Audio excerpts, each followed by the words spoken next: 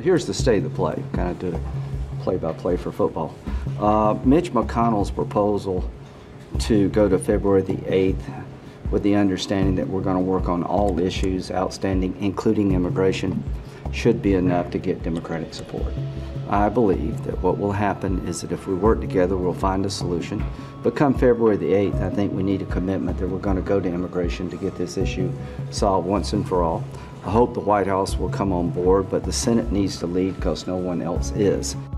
As long as Stephen Miller is in charge of negotiating immigration, we're going nowhere.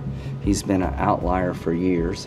There's a deal to be had, DACA plus for more border security funding. I heard Chuck Schumer say that he agreed to more wall funding, which I think is absolutely appropriate. And we're going to have to do something with legal immigration increases because we don't have the workers we need.